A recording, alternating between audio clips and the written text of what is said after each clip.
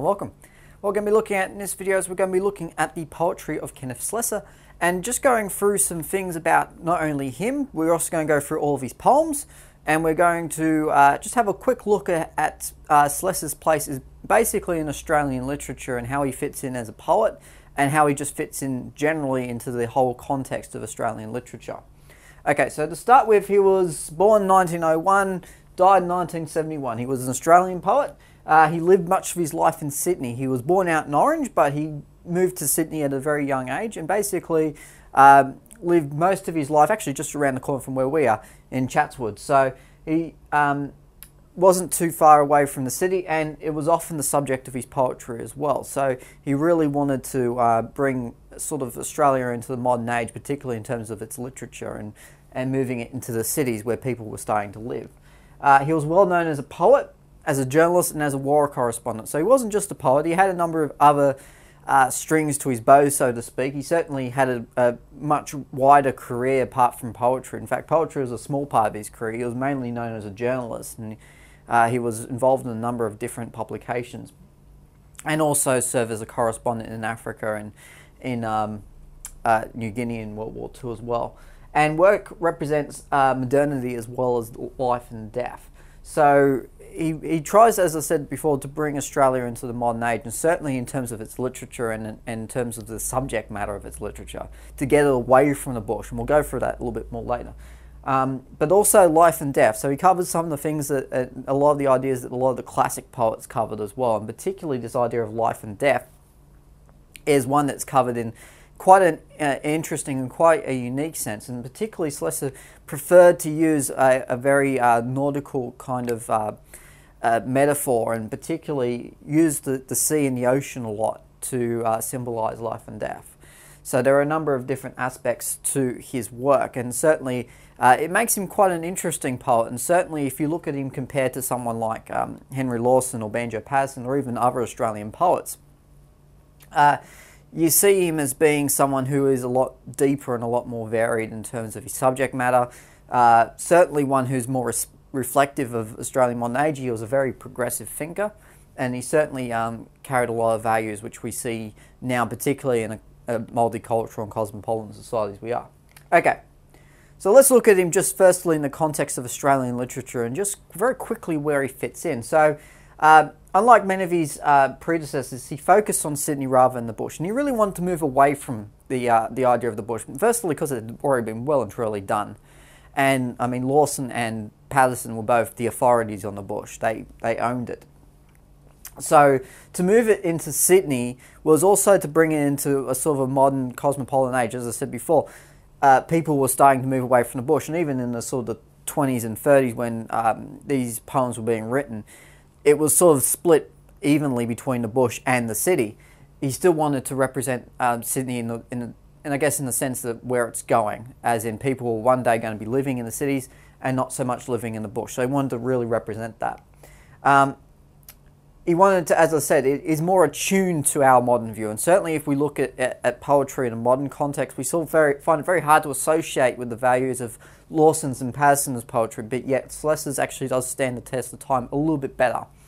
Certainly there are a lot of references in his poetry which has since become sort of outdated, and particularly if you look at the sort of imagery, it does take a little bit to picture it, but at the same time it also is a lot more, as I said, attuned to the way that we think, and certainly the way we think in cities, and also really looks at the city of Sydney in terms of its deeper meaning, and certainly in terms of the various things that we think about. We don't just think about representing Australia as, oh well, we've got wonderful bushland.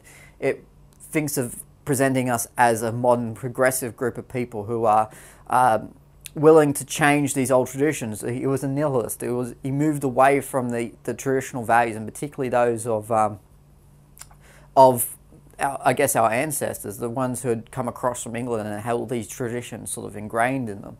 He wanted to move away from that and really represent something that was more modern, progressive, and essentially it was one of the really first outspoken people about trying to move us away from, I guess, the dumb convict image which we often get associated with. And as I said, he despised things like censorship, for instance. He certainly even though he was an Anglican, he was quite against, I guess, he was very much for the sort of the secularization of church and state, and to sort of keep these things separate.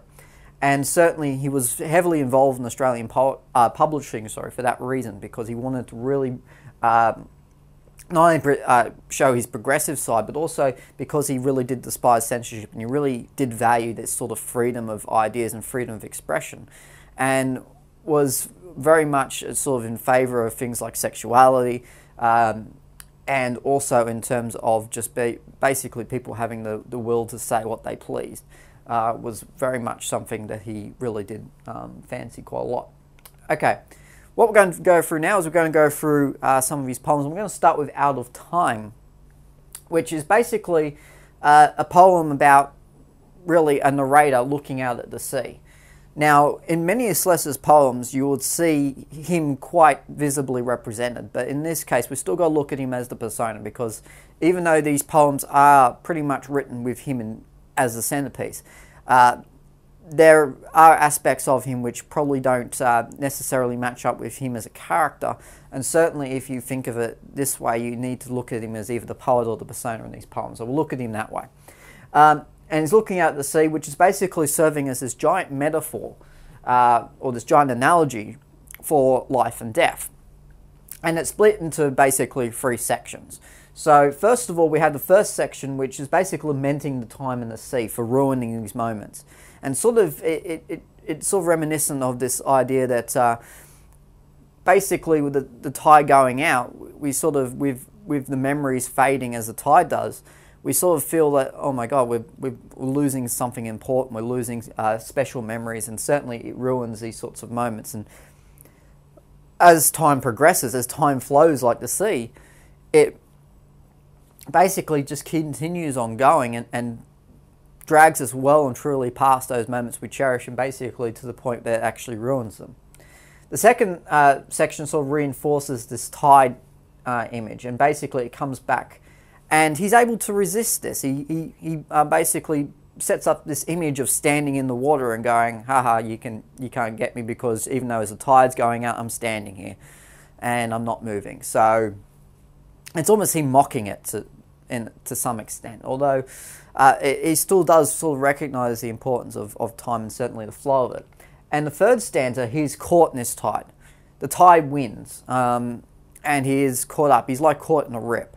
So it sort of takes that image literally almost to when we look at it.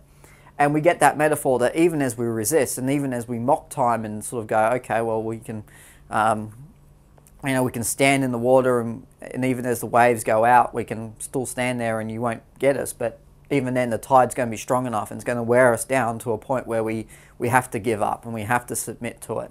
And we have to basically let it take us out to sea, where eventually we do perish, and we get that image as well. Now, the poem uses a narrative form and certainly a strong sense of symbolism to basically represent time. And it uses these nautical and oceanic references, which are quite common in his poetry. It ultimately reflects how one can basically not resist time, and one cannot continue to fight the tide, so to speak. So when we're looking at it in terms of, we get this image of someone who's standing at the sea and looking at the birds and all the things that sort of surround it. Birds are almost like, they're seagulls, they're like vultures, they're scavengers.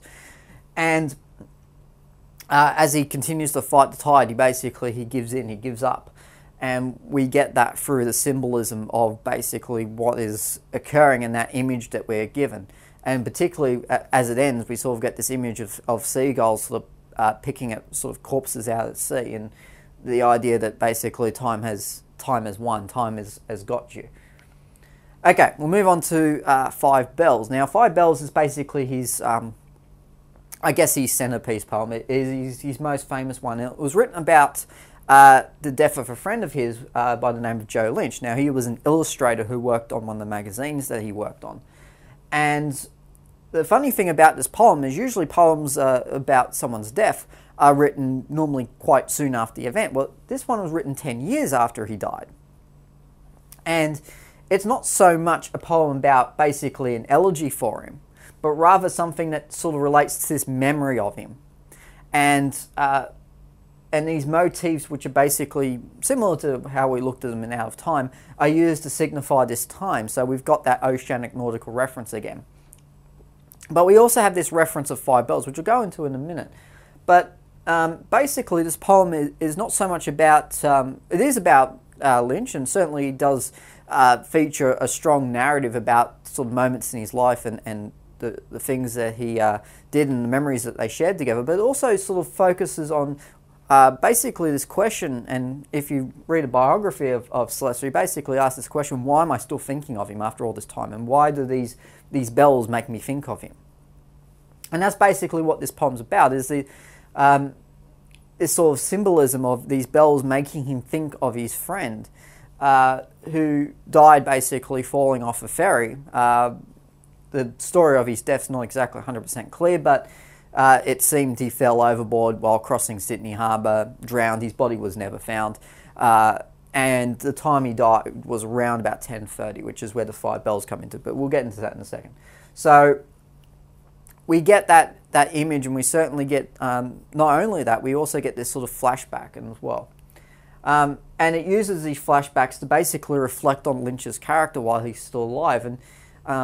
And it almost serves as basically points which are stimulated by the hearing of these bells. So as he hears each one, he gets a different flashback to a moment in his life, and even moments after his death as well, when Slessor goes through his apartment and sees all the things that he has lying around. I mean, he was an interesting character, and certainly a significant character in his life, and certainly a distinctive one, and certainly this is what this poem is quite good at conveying.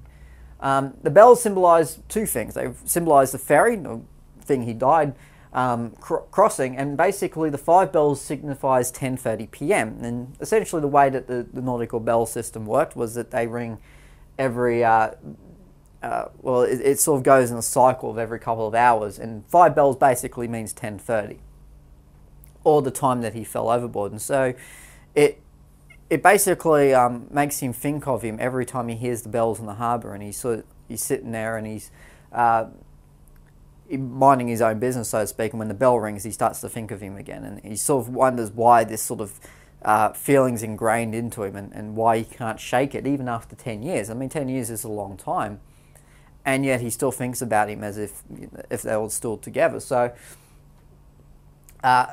it's one of those interesting sort of things. And even then, I mean, he was a friend. He wasn't someone like he wasn't married to him, so to speak. So it's interesting that he still thinks of him even 10 years later. And as I said, even 10 years later, he's still thinking of him, and it's quite a strong sort of, it's a pervasive metaphor. It's one that basically continues not only to symbolise that time frame of how long it is, and even the time where he died, but also basically this idea that that Lynch is still sort of persisting in his memory. And that's basically it. Okay, moving on to sleep. Now, there are multiple connotations to this poem. It's quite an interesting one because it basically conceptually deals with a number of different ideas and uses a number of different metaphors in a way that they actually sort of join together. And we get things like life, birth, love, sex, loss, and sleep. Now, having all these things together, and certainly depending on your viewpoint, I must admit, I thought this, when I first read this poem, it immediately jumped as being something about love and sex, but it does also come across as one that is really strongly about birth as well. And this idea of sleep is sort of represented in a it's an abstract idea which is represented by a figurative sense of giving birth.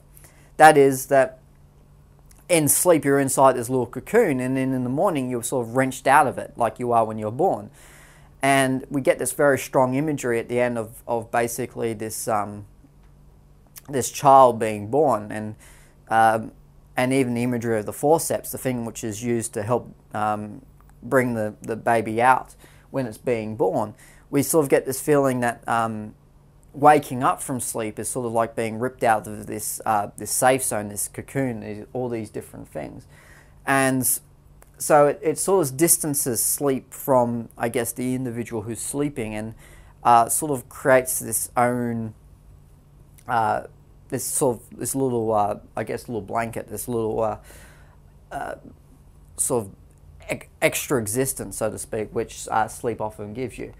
And what these ideas have in common is this idea of abandoning the self, which is basically a person willingly or otherwise losing control of their body. So as I said, it's sort of going into that extra dimension and abandoning yourself. So it's almost like having an out-of-body experience like you are when you're doing these sorts of things.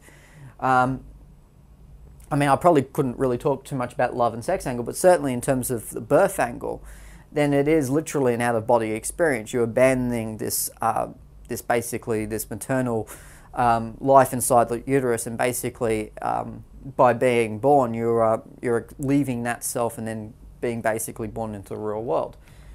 And it's rife with imagery, and as I said, it's particularly this final stanza where this image of giving birth is sort of presented to us in a very raw and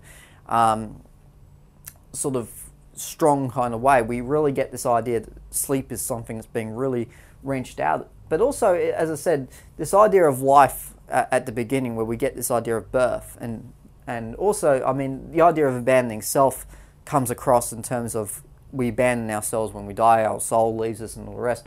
But in terms of life, we get this very strong image that basically by creating new life, we're basically giving a new part of ourselves to different people. And that's where we get a lot of these different concepts. So certainly when you're looking at this poem, you're going to see a number of different ideas come up conceptually. And really it creates this very strong image of all of these things. And depending on your reading, you can basically associate any of these ideas and make a very strong argument. Okay, moving on. We'll look at 5 visions of Captain Cook. And basically, this poem is a story of him, and it's a tribute paid to Captain Cook, obviously. But basically, it's something that not only captures his idea of Australia, but culminates in his death, and really represents him in an odd sort of way, because he's not just a colonizer who comes to Australia. It does make some nods earlier on, particularly in the poem, to other European explorers, and shows why he's starker, why he's stronger, why he's different. But also, it's basically something that gives him a divine quality and pays tribute to his character. Now, basically what this does is it sort of highlights Cook as being a bit of a progressive. And basically, we get this idea, first of all, of very sensory and strong language and imagery being gradually instilled with this grandiose sort of aura. Which is shadowed on his death, and we'll get to that in a second. But this aura that's created is sort of this idea that Cook was a man who was brave, who was courageous, who was almost daring. He's sort of given almost like a godlike, father-like quality, as in he is the father of modern Sydney. Now, certainly if we're looking at it in the modern context, and we certainly look at things like Indigenous perspectives and a lot of conflicting views on who discovered Australia and who is the father, I guess, of modern Australia, and we certainly get a lot of different sort of points of view and different viewpoints. But in Slessor's case, we really get this sort of strong aura about him, where he's considered to be someone who abandons the old ways, abandons what these other European explorers thought that, oh well, it's nothing, there's nothing here, and thinks, no, this is a place where we can live. And basically this is an aura, this godlike aura, which gets shattered really quite meekly when in the last poem, or the last collection of 5, he is killed, and he's killed by his own weapon, ironically enough. So it's these sorts of things which are sort of created and presented, and this progressive, which comes with great risk, ends with great sort of, I guess, peril, and certainly he's not rewarded ultimately for the things he does when he not only discovers Australia but also Hawaii and the other places he goes. But basically there's this sort of idea that he is someone who modern Australians can look up to as being someone who's willing to push the boundaries and willing to go, I'm going to go over here, I'm going to see what's coming next. Okay. Moving on to sensuality. Now, sensuality is again another one of these modernist, really strange poems, which has this very strong fascination with life and death. And it pretty much carries on this very frantic sort of pace.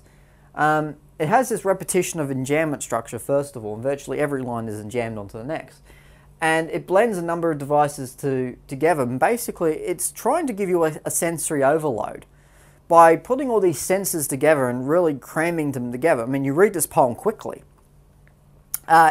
It sort of overwhelms you with these senses, and overwhelms you with the sense of life, and overwhelms you with the sense of death, and sort of blends them together.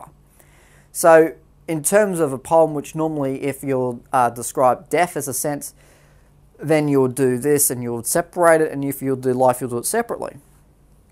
In Slessor's case, what he's done is he sort of put these images together so almost not only organically, but so quickly, the pace of it is so quick that they sort of blend together as one. So we get the sensory overload first of all, but then we also get this idea that life and death are the same.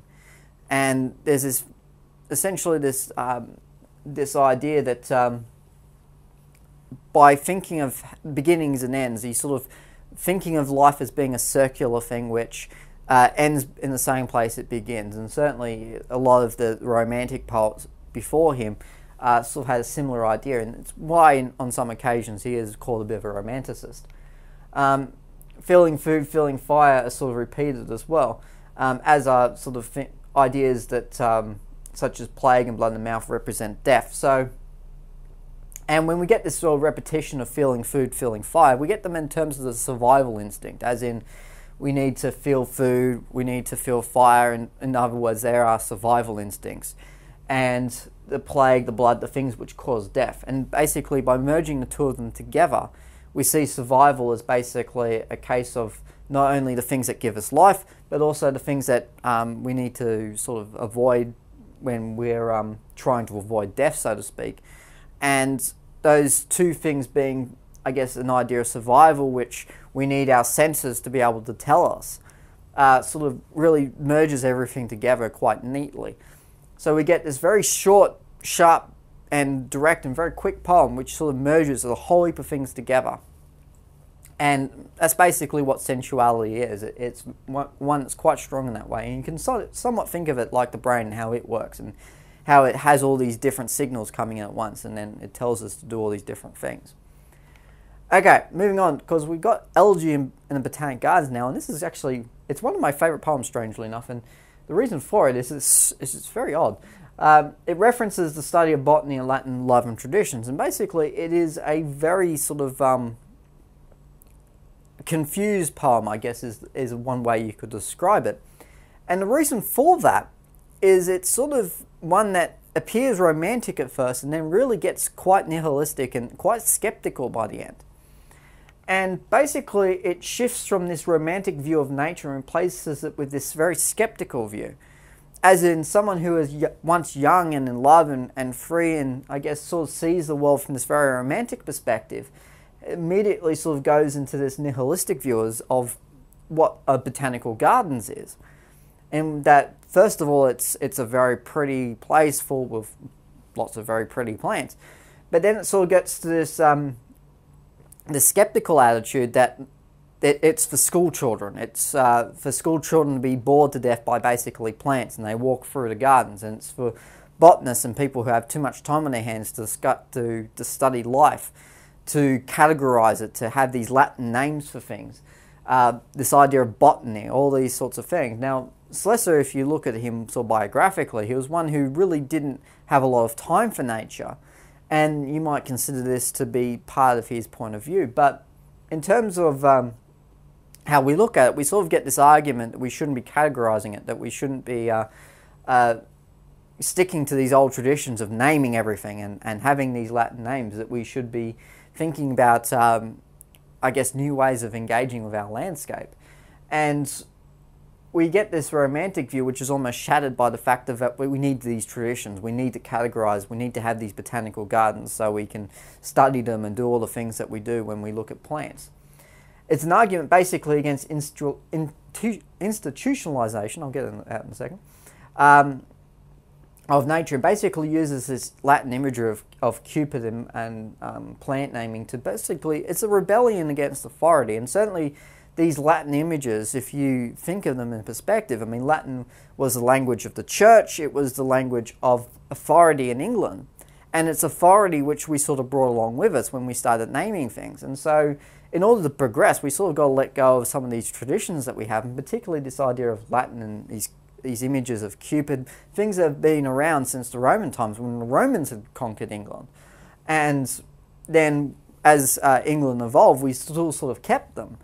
And then when the English came to Australia, we still have them. They haven't quite left us yet. So we've got all of these things, and basically it's almost trying to say that we should be mourning this or we should be saying goodbye to this old ways, this old culture, and basically to it creates this very pessimistic, almost depressing attitude. It's sort of a sense of hopelessness that we get, and particularly the repetition of the gardens at the end and the name of the gardens sort of really reinforces that, this very pessimistic and as I said, very skeptical view of the role of nature and the role of what the botanical gardens do. It's basically the poet agonizing as well over basically this idea of this lost love. And it is this catalyst for a nihilistic turn. Basically, the moment he stops talking about the lover is the moment he starts talking about these other things. So you could also insinuate that there is an idea of a lost love in there as well. And certainly it's a very strong catalyst for this turn. Alright, final poem we're going to look at, which is Beach Burial. And basically, it's one of his last poems, and it was written as a war correspondent when he was in El Alamein during World War II, which is in the north of Africa. And it's basically about him watching sailors from ships that were torpedoed by the Germans floating to shore like driftwood, like tidewood. And then they were buried in the beaches afterwards. So it was almost a case of dragging the bodies from the beaches and burying them not too far away from them. And it's sort of this very interesting kind of poem in a number of senses. It uses, first of all, this very calming and yet very horrific image of dead sailors coming to shore. And it's sort of calming in the sense that they seem very peaceful, and yet at the same time we get this image in our head of, well, hang on, they're not bits of wood, they're bodies. They're people who have basically died, had a horrific death drowning at sea, and now are being washed ashore. The sand joining them is basically friend and foe. So not only are the Allies being sort of drifting to shore, but also the enemy soldiers as well, and then being buried together. Basically, this exposed nature of death is not only are they sort of naked, they're quite exposed to the fact that they're not really anything anymore. They're just different bodies, and they might as well, as much as it might sound horrible, be faceless and nameless, even though they are genuine people. And it's a really horrible, sort of horrific image that sort of really communicates quite deeply the nature of war, how all these bodies sort of washed ashore hopelessly and helplessly, and they've been killed, and certainly in many cases they're almost unidentifiable, and sort of really creates that strong image of not only horror that we get out of it, but this nature of war.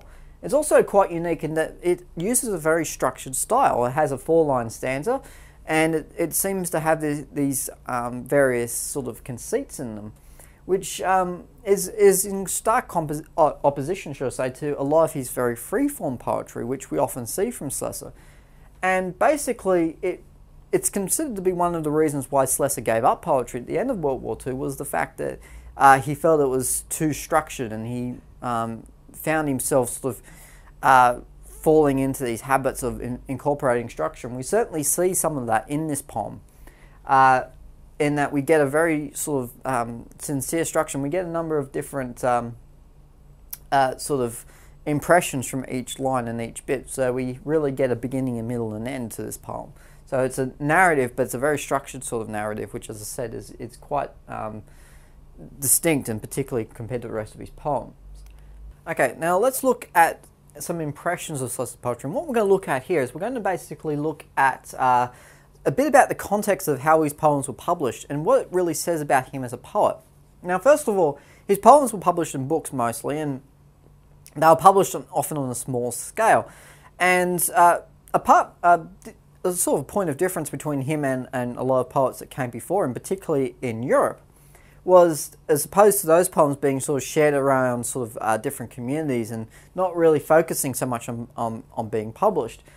Slessor's poetry was written in the sense that they were sort of almost written for publishing. They were written to be published.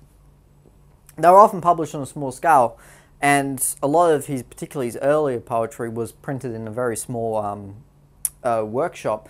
And they often came with different drawings from his friend and companion Norman Lindsay, who is a very famous Sydney artist, and he was well known for drawing sort of nudist imagery and nudist paintings, which for Victorian England at the time, or sorry, Victorian Australia at the time, who we still sort of carried on a lot of our old habits from the old country, was sort of quite risque. He was quite a controversial artist for that reason. Because of the fact that he did paint nudes, and which is something that we sort of had gone away from, particularly after sort of Victorianism came in, and a lot of the nudist imagery from the earlier sort of eras had been covered up. He went straight out and basically ignored that and said, "I'm going to paint nudes anyway," and is quite famous and basically fits in quite well with Slessor, who was one who opposed censorship and was very much about free expression. And so these two go along quite well, and for that reason Lindsay did also include some of his wood carvings into Slessor's poetry books, and those were in his initial poems. Of course, these later poems, the ones we read now, and I guess where a lot of his success was gained was actually after he stopped writing poetry, when a lot of these things were published in sort of anthologies of his poetry, and we started to see some of his poems really hit more mainstream circles. He stopped in 1945, and basically he completely abandoned writing poetry after World War II, and he basically evolved quite a lot in publishing instead. He did continue working as a journalist, but mainly he also started really working in publishing and started to take on different projects that sort of bent the rules of censorship, and certainly even ironically went on the Australian Censorship Board, basically to sort of try and loosen up some of the old conventions on it and start to let some more things through. So ironically he did actually become involved in censorship, but it was mainly to sort of perpetuate his views that Australia shouldn't be a nation of censors, that we need to start really to be progressive, to move forward as a country, to be modern as a group of people. We need to sort of really move away from these values of particularly England, but also these values of basically censoring things. And so he became quite heavily involved in publishing. He also sort of, if you look at him biographically, he feels that his poetry became too structured, and he lost the knack for it. He basically, after Five Bells, which is one of his last poems, and certainly after Beach Burial, he completely lost the ability to be able to write poetry, and for that reason completely gave it up. So we sort of see poetry sort of being written in his younger years, and in his older years he completely left it behind and started working on other things. He is progressive, as I mentioned before. He was an advocate of freedom of speech and expression, and his nihilistic views, which do come across quite strongly. Certainly this anti-authoritarian, certainly if you look at a number of his different poems, does come across quite strongly. He was one who really wanted to push for modern Australia, and one who wanted to move away from a lot of the old values, which I guess we still sort of feel from time to time, that we sort of get sucked into the old habits of the old country, so to speak. And even now that Australia is quite a progressive society, there's this idea that it's because of people who wanted to really instill this modern idea of Australia that we get that, and yet we still are sort of burdened a little bit by this bushland culture and this idea of the man from Snow River and Henry Lawson's short stories and all these sorts of things, which really advocate us as a nation of people who live in the bush, even though if we're looking at this in the modern context, of course, majority of us live in cities, and a lot of us basically value being able to have freedom of speech and freedom of expression. Also, it sort of reflects Sydney, and he had a great love of Sydney. And basically this harbour image, which he does use the sea quite a lot, but it becomes a really great influence on his poetry as well, and certainly we do see this quite strongly in his work. So if you look at all of these things together, we sort of get a very strong context of Slessor as one who is a city dweller. He's one who looks at the modern values of what a city brings, and certainly he's quite progressive in that sense. And through his work in publishing, he also paved the way for, I guess, a lot of others who sort of thought like him. And certainly we see that mindset in his poetry, but it's one that he continues on with, and certainly we see it with a lot of the more progressive works in Australian culture now. And that's basically about it for his first of all his poems, but also the context in which he wrote them. So to look at this and look at I guess a future direction now of where to go with these sorts of ideas is to look at his poems again in that sort of light, and that he really does sort of feel that his poems, I guess, have more in common with perhaps a lot of the European poets than the Australian ones, and you sort of have to look at why that is, and it's probably because of a lot of these different values. Okay, but that's about it for Slessor's poetry in context and in summary, and until next time, I'll see you later.